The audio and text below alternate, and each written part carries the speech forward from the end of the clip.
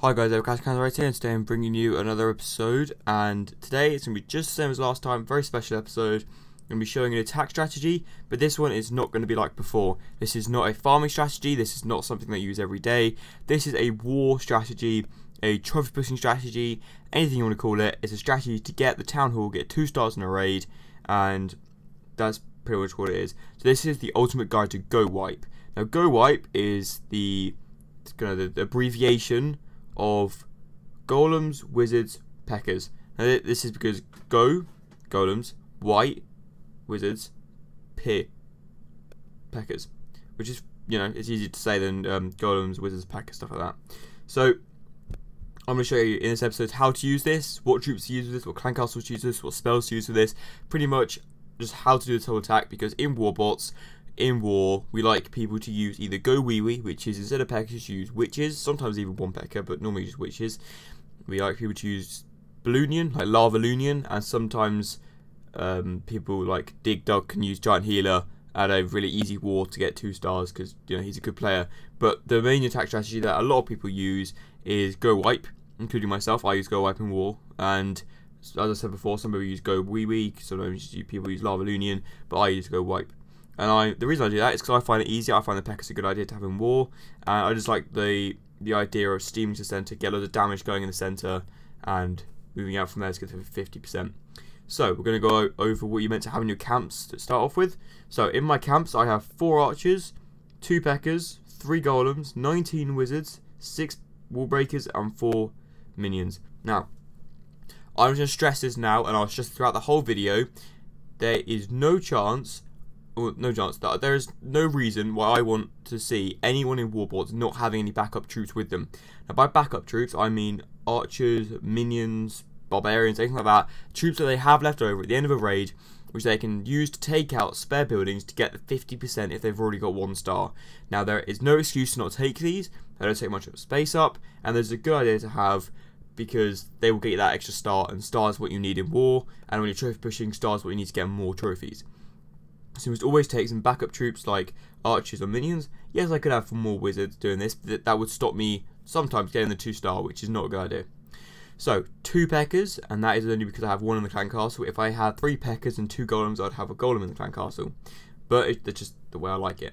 So I've got 2 peckers. Obviously you don't want many peckers because that's just going to take up too much space, which you don't need.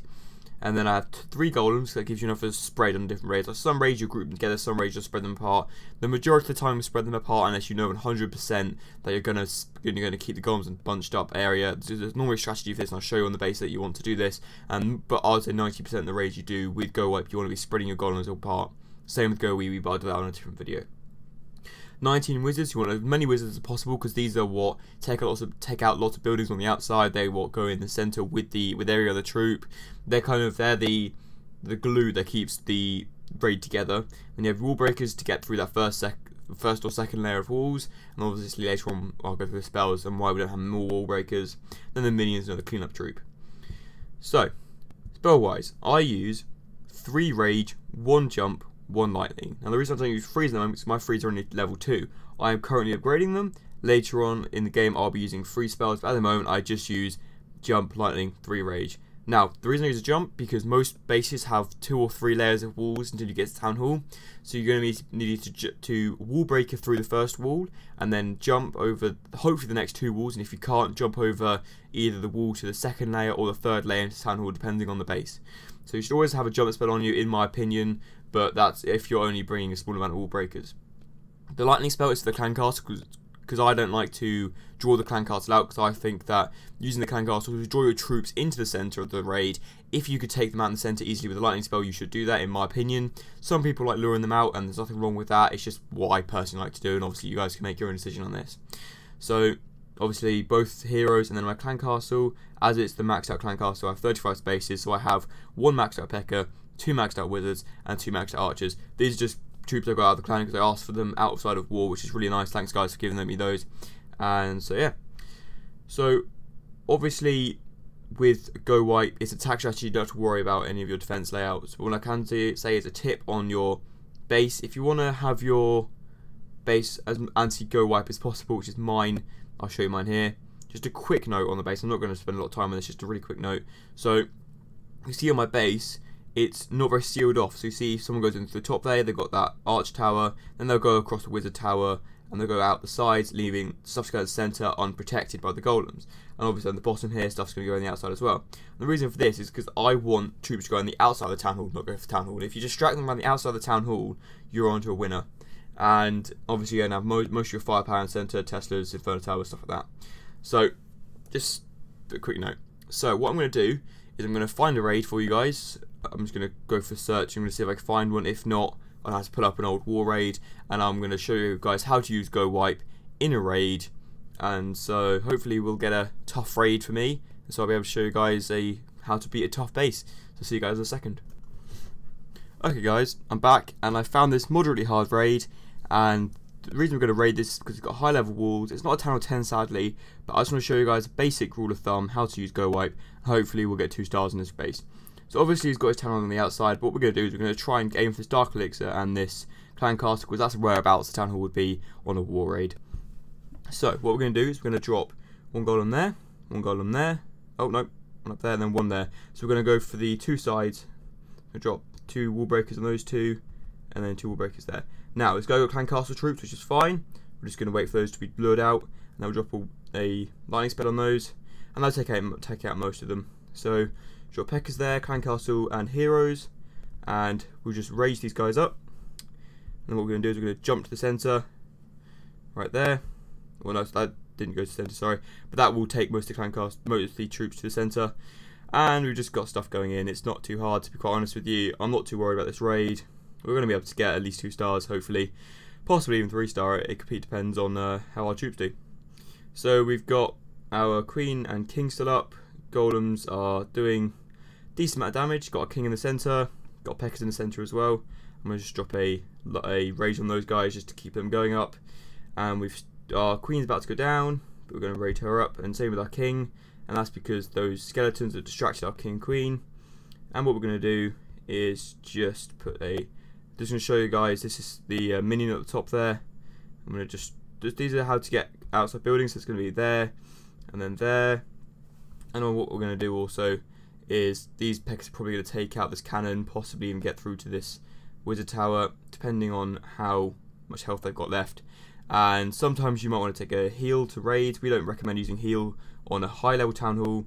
So what we're going to do is we're going to drop all of our archers there to take out that town hall, so we can get a nice, probably 70. I'm going to say the raid's probably going to be about 80% 2 star. And we've got most of the loot as well, so that's quite a nice extra. So the reason we did 3 star this raid is because my jump wasn't too good, and it's not a very conventional base. But obviously on a normal raid,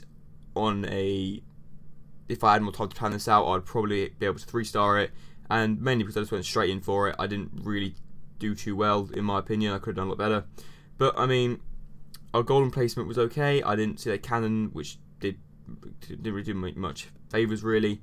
So 1 Pekker's down, and this other Pekker's about to go down, so we've got about 85%, probably going to get to about 86 maybe. Okay, no, I'll say we get to probably 89%, and then we'll be done on this raid.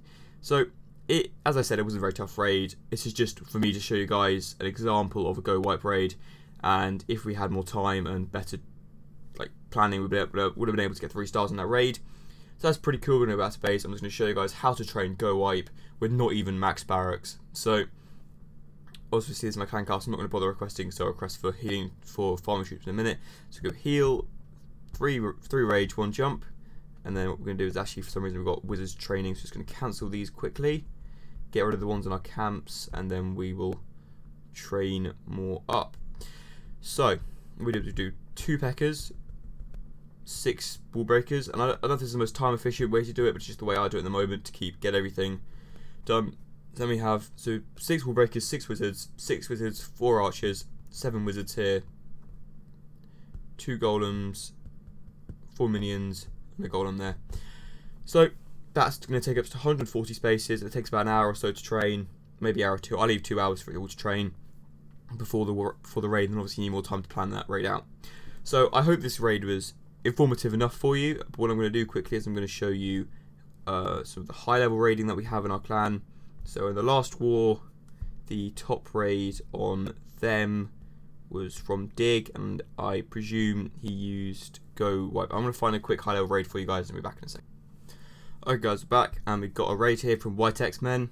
I'm just going to show you guys this, talk through it, show you guys how Go Wipe works in a normal raid. So right here we've got 3 golems going in, one in his clan castle, and then he's got his wall breakers going in there, getting all of his golems into that first layer of walls. He's got his backup troops, that is the wizards and the witches, going in there, taking up the buildings. So the rest of his troops going to the centre, like his Peckers there, and obviously he's got this guy's got the skeleton traps and his clan castle coming out here.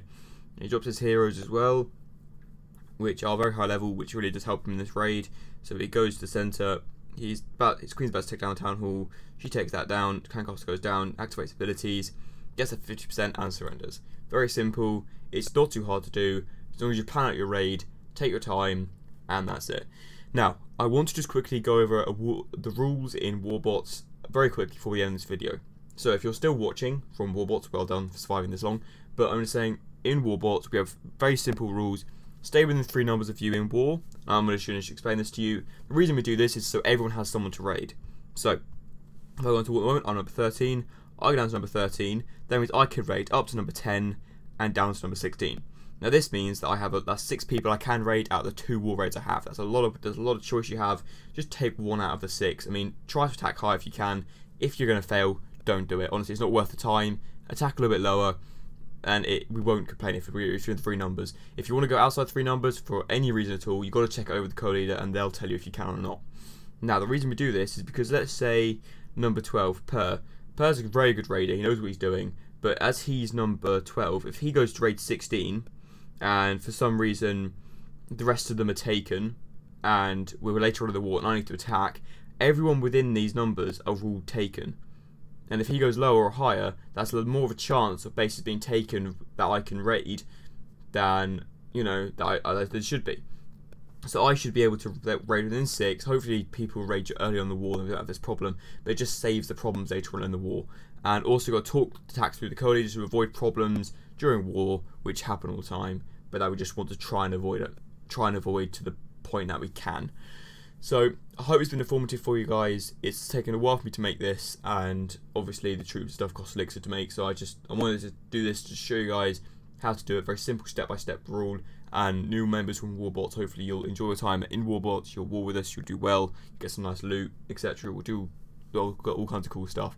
So I'll have a video up soon on some other attack strategies, but for now, thank you very much guys for watching. I'll see you.